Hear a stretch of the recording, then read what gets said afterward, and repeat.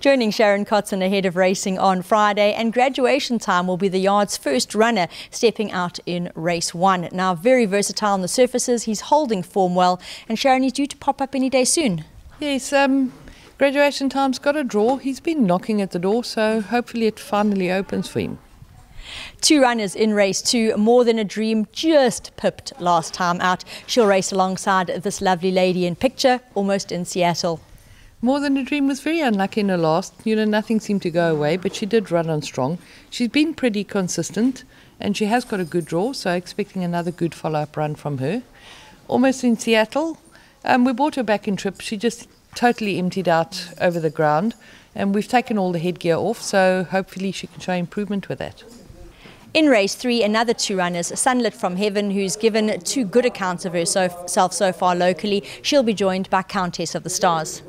Sunlit from Heaven, she's got a draw, she enjoys the trip, could also be looking for a little bit further, so expecting another good run from her.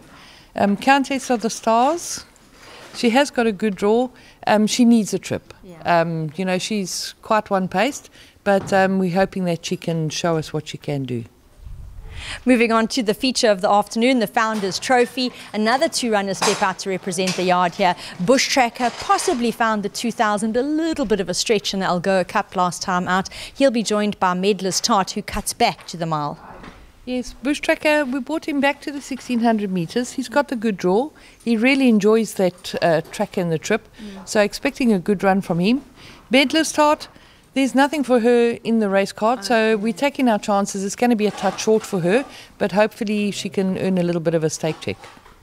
And finishing up in race 8 is Global Rush. Now, she's given 2 good accounts of herself in her last 2 starts, which have been over track and trip. Yes, and she has got a good draw. She's been pretty consistent. We have put the blinkers on because she tends to lose a little bit of concentration in the final stages, and hopefully that can do the trip and we can be in the money.